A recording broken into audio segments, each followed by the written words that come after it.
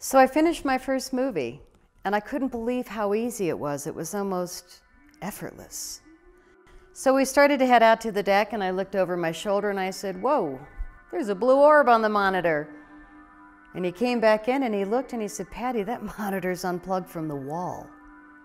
And I looked at the blue orb and I said, "That's not even an orb in the movie." And all of a sudden, the hair went up on my arms. Goosebumps, chills. I was like, oh my God, I feel like I'm in a crop circle. And he could see the hair standing up on my arms and the goosebumps, and I said, they're in the house. And that was the first time I realized that they were with me. It was very, very blatant that it was something from another world that was in the house. And the poor editor looked at me and he goes, "You look weird."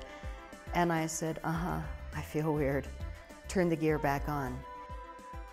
When anyone sees or feels or hears a communication coming from another dimension, quite often there will be some ball of light that accompanies that. You may notice it, you may not.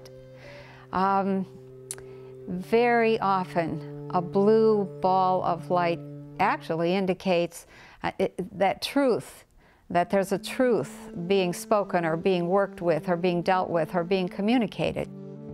I said, "Show me the Oliver's Castle footage where two balls of light lay a crop circle down in seconds.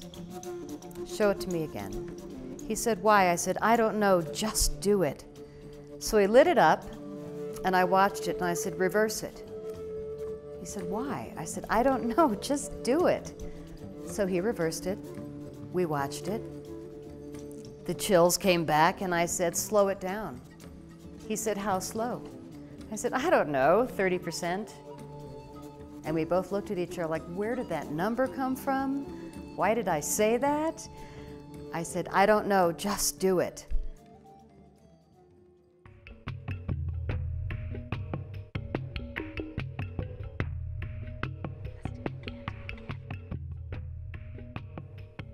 It's not what you see.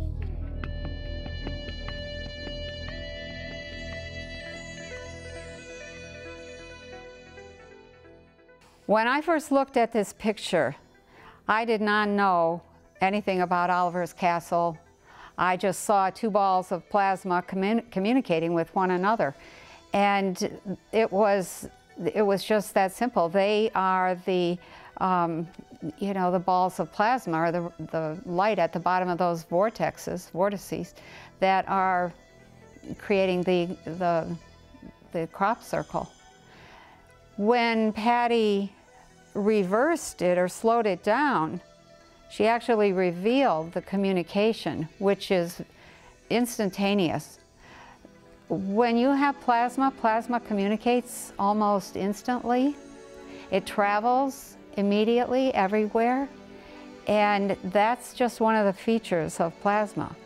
So what you're seeing here is basically Oliver's Castle is being laid down, and that pattern that showed up is a result of that black and white bar between those two plasma balls. That contains the pattern. They're telling one another what they're doing, what each one is doing.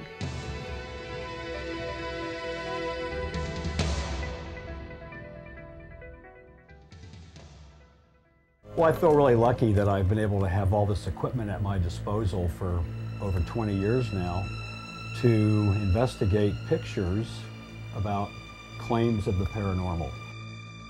One of the other interesting photographic analysis cases that I worked on was in 1996 was the Oliver's Castle situation, where a group of people were manning cameras on hilltops, and one particular controversial person videotaped a crop circle being formed by orbs of light. Following day, for reasons that were important to him,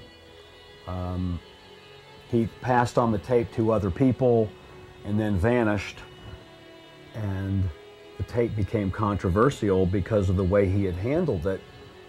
But in truth, there was a crop circle there. Literally the same morning as when he showed up with the videotape. And I analyzed that videotape. And I found it to be quite astounding that the property of the lights, the orbs, once again, similar, if not identical, to what we found in the Phoenix lights a year later. But here we have these 3 lights flying over a field that it's not just forming a crop circle. In analyzing it frame by frame, there are ripples that are moving out like throwing a rock in a pond. As the ripples are turning and develop spokes that are moving backwards, like a wagon wheel. You know, you look at a covered wagon and it's going forward, but the wheels start to look like they're going backwards. It's ripples going outward as there's spokes that are turning backwards and forwards, and then quickly moves back in, and whoosh, there's the pattern. The computer knows, and I know what's true. I know that this is not something that was faked. It was not something that was a mistake. It's not something that's an accident. It's something really incredible.